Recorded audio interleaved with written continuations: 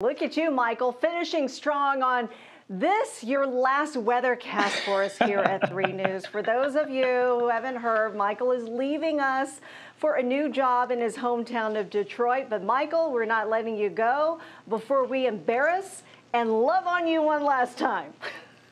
I want it that way, 'cause I want it that way.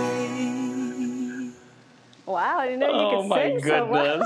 We will never forget your incredible holiday outfits. Really, you're the sharpest dressed man on TV, along with your relatable way of explaining the weather. It's your genuine personality and smile. You know, when Holly called you human sunshine, I'm telling you, that is the God honest truth. We are going to miss you so much. You are the real deal, my friend. Thank you.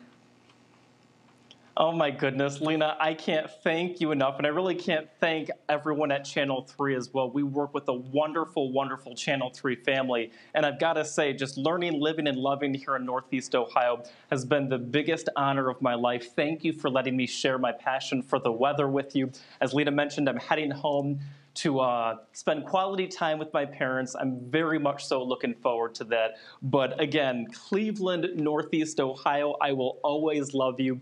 Thank you so much for inviting me into your homes each and every day. We love you back, Michael. Mwah.